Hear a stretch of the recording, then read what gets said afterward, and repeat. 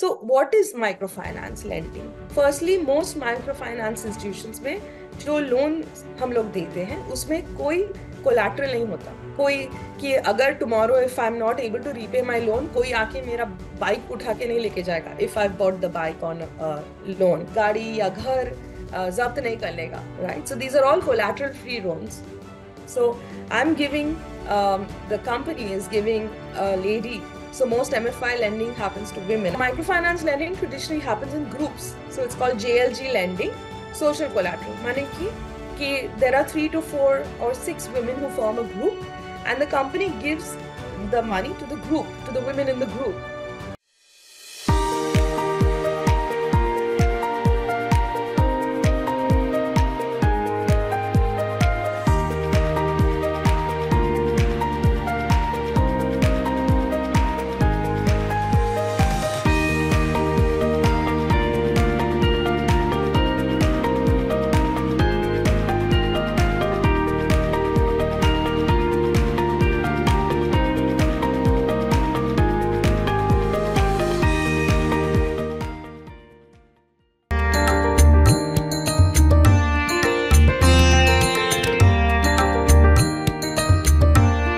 Liberty comes from the ability to make sound financial decisions.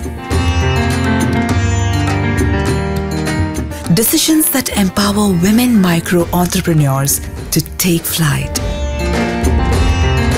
Enable them to earn their own money, their own living, and provide better opportunities for their children, their families, and their communities.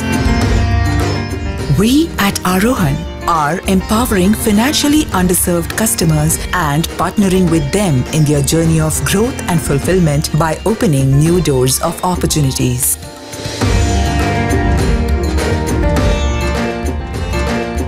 We are mainstreaming through financial inclusion and becoming a contributor to the Indian growth story, being a leading NBFC MFI with operations in financially underpenetrated low-income states of India.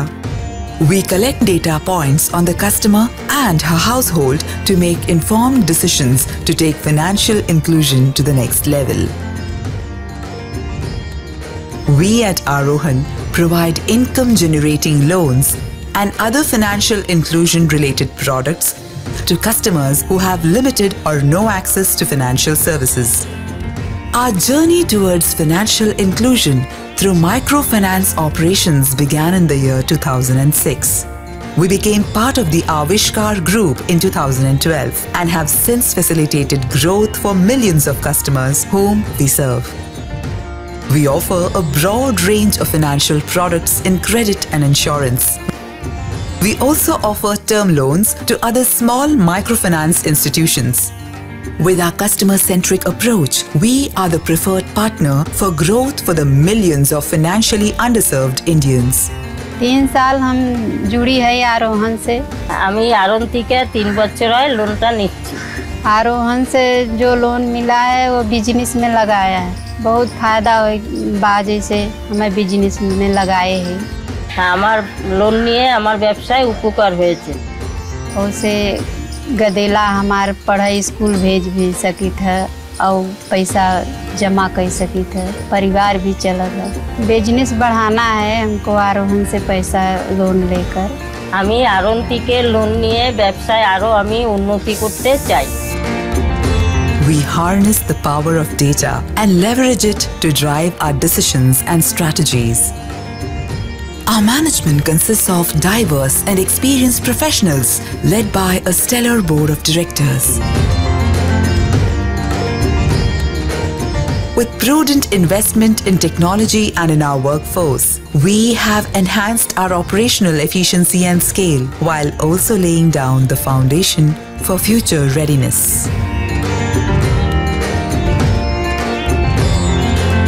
We are a digitally advanced NBFC MFI, successfully using technology to advance and scale our infrastructure.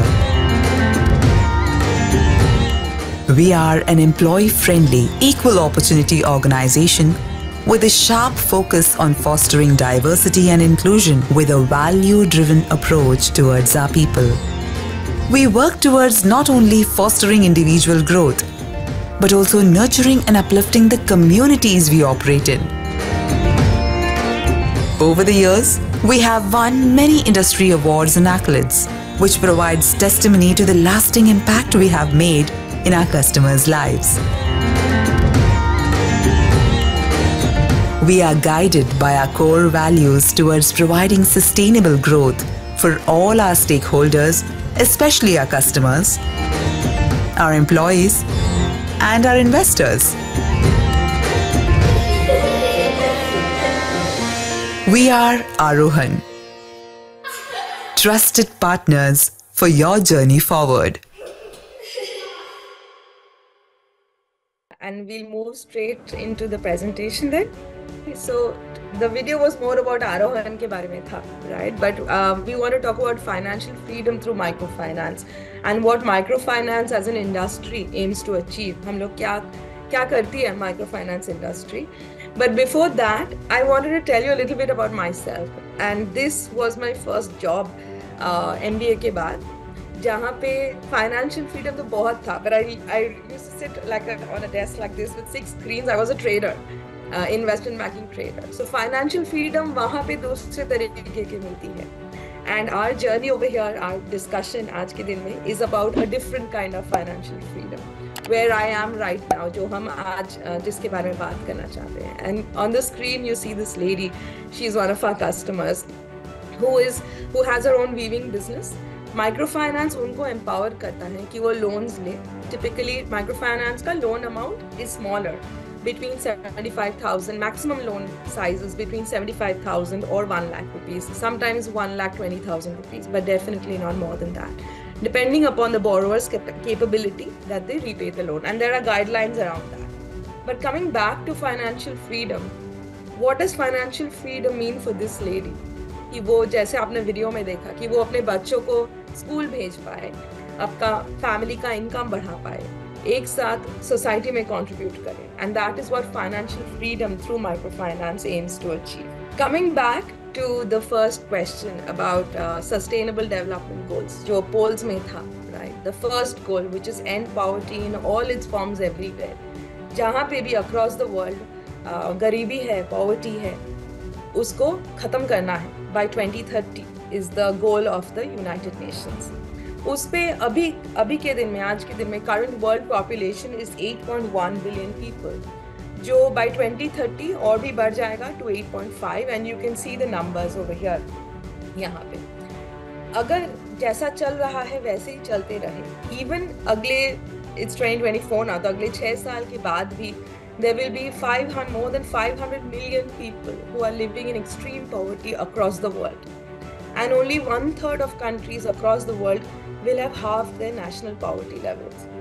इसका मतलब अगर जो अब तक जो चलता आया है, if that continues, then things will not get better. Of course, we have to do something about it.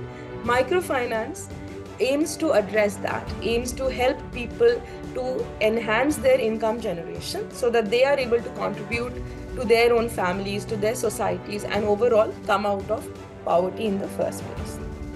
One also interesting fact and also sad fact, COVID ke baad, what we saw is since 1900 and it's 2024 now, this was the first time that poverty has increased globally across 30 years of time frame.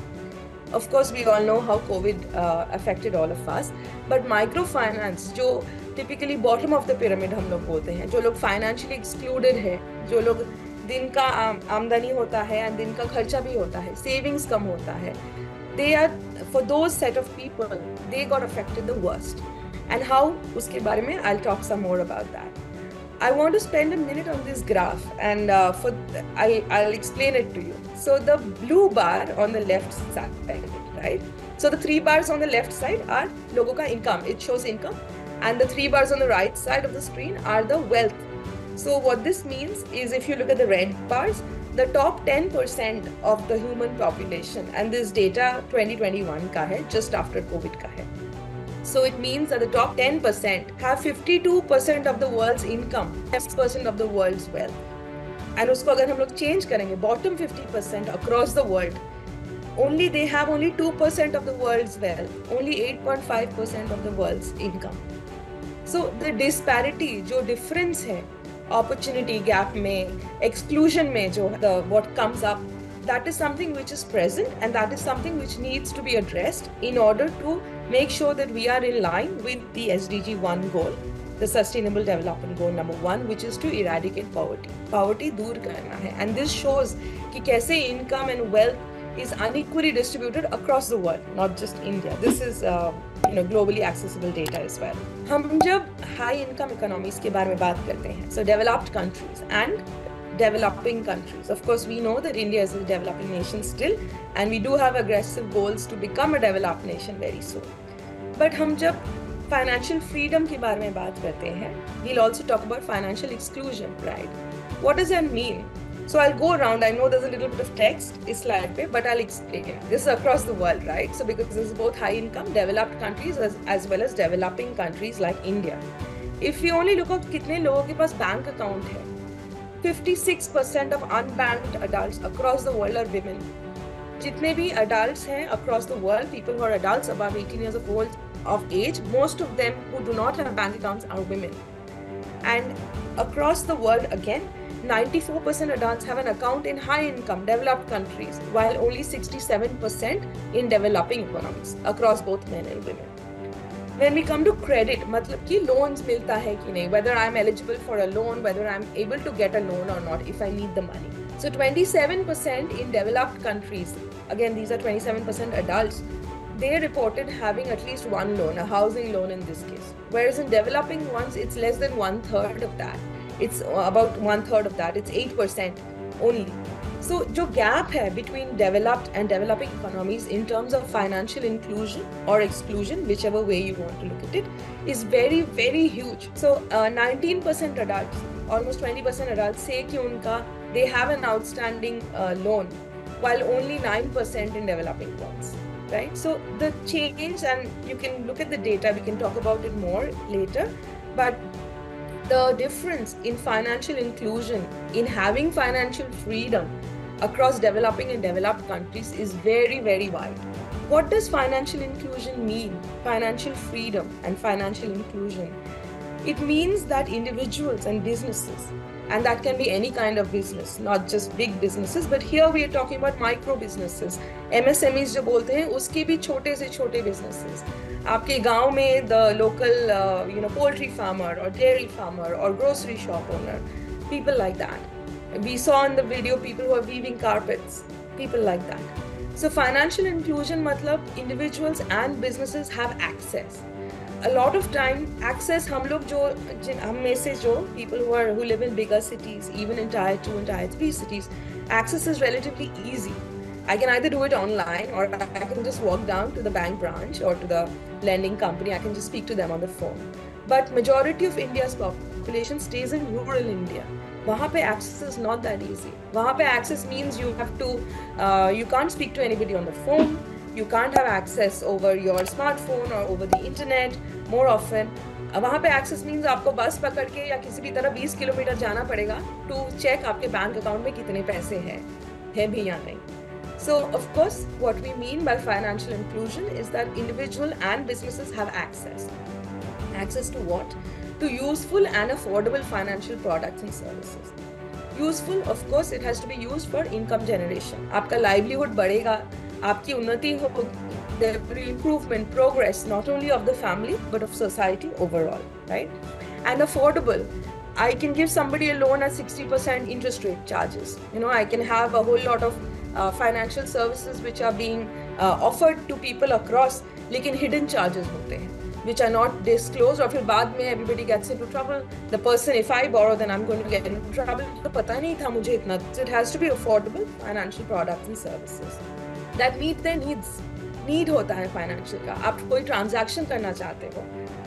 Right now, when we're moving from a cash to a cashless economy across India, we know we use UPI, we use Bheem, Google Pay, Phone Pay, all these apps. All of these are transactions. How easy is it for you to make transactions, payments, to have savings, to get credit, to get loans, to get money if I need it, and of course insurance, which is also another big sector in India, with tremendous potential for growth.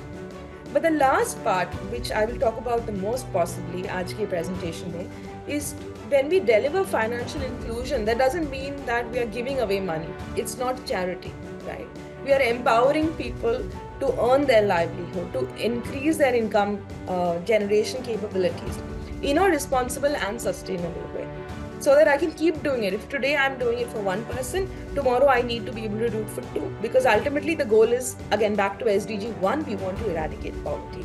So it's very, very important to understand that what financial inclusion means. There has to be easy access to useful and affordable financial products.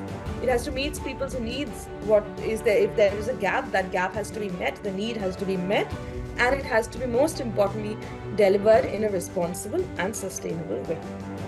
So what does MFI do in this context? With this background, क्या करते हैं? Microfinance institutions, and they can be banks, they can be MFIs, they can be small finance banks, NGOs, other kind of entities as well, NBFCs as well. They are attempting to break the cycle. What cycle is that? The poverty का cycle. जैसे मैंने शुरू में बोला, दिन का आमदनी होता है, दिन का खर्चा भी हो जाता है. There are no savings, right? And there is no पूंजी, जिसको हम लोग बोलते हैं हिंदी में, because वो होता ही नहीं है. जितना आता है वो तो चला ही जाता है. So how do we break that cycle?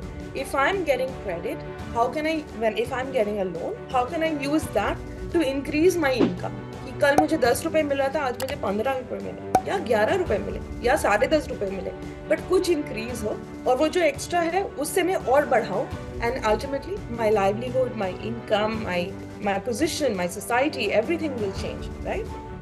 So MFIs are a way to break the cycle and ultimately create freedom, of course, for the person who is accessing the MFI loans. India में ये 6.5 crore, that is as of March 31, in the poll I said 7 crore out of overall 140 crore people in India, right? So what is microfinance lending? So we'll spend some time on that. आजकल आप लोग, there are I think more than 200 institutions across India which give MFI loans across. What does that mean?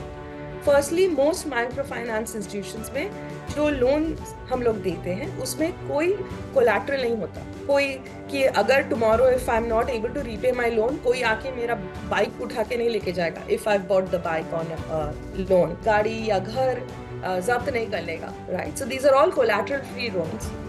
So I'm giving, the company is giving a lady, so most MFI lending happens to women, and we'll talk more about that. So the company is giving this lady, her family essentially, collateral free money, which ranges anything from, like I said, 5,000 rupees to up to typically 75,000, could be up to 1,25,000 as well, depending upon the company who's giving it. There are credit criteria around it. किसको दे सकते हैं, किसको नहीं दे सकते. Who can the company give money to, lend money to, and who can they not? Each company has their own separate criteria. Now, microfinance lending traditionally happens in groups. So it's called JLG lending, social collateral. माने कि there are 3 to 4 or 6 women who form a group, and the company gives the money to the group, to the women in the group. What does that mean? If there are 6 people, if I'm taking a loan with 6 of my family members or my people who stay in the same locality, then tomorrow if I'm not able to pay my loan, somebody will come and tell me, hey, you can't do it, can I do it for you? Kal aap mujhe de dena, right? So the joint liability group, the group takes responsibility for giving the money back. And that has been the core of how MFI has formed, not only in India, but initially when it started in Bangladesh. आज भी बांग्लादेश में बहुत MFI lending होता है, across the world होता है in fact. But it all started with JLG lending. There is another form called SHG lending, which is self-help group lending. उसमें क्या होता है, कुछ लोग पैसे देते हैं and then that money is distributed. So the model is different, but most MFI lenders, they will do JLG lending, a joint liability group lending. EMI क्या होता है? So typically the EMI amount will range from say 400 rupees to say 3,000, 5,000 rupees, not more than that. The idea is that it is small, affordable EMI amounts, which the lady or the family is able to pay back on time. क्योंकि unnecessarily मैं अगर if I have capability of repaying 2,000 rupees, but I take a loan which makes me say that I have to repay 20,000 rupees in a month, तो वो तो मैं दे ही नहीं पाऊंगी. And then what happens? Because these are collateral free loans, so then what happens? I'm not able to return the money. My credit bureau record, all MFI customers have their credit bureau record. My record kharab ho raha hai. But then I don't know anything because I took the wrong amount of loan, right? My hands are tied. So the amount which I can afford as a borrower to take, right? तो मुझे कितने पैसे की ज़रूरत है? That has to be very carefully determined both by the borrower as well as by the lender. How much money am I going to give this Didi? Will it be 20,000? Will it be 2 lakh rupees? 1 lakh rupees? What is the amount? Depending upon the ability कि वो कितना पैसा वापस दे पाएंगे. How much will she or he be able to repay? Typically, these loan cycles also, they happen, it takes about 4 to 7 days to get the money into his or her bank account. So these are relatively faster than other forms of lending. And the idea is why? Because again, going back to din ka aata hai, din ka jata hai. So you need money quickly so that our customers, our borrowers are able to take the amount and put it to use quickly at a time when they need it the most.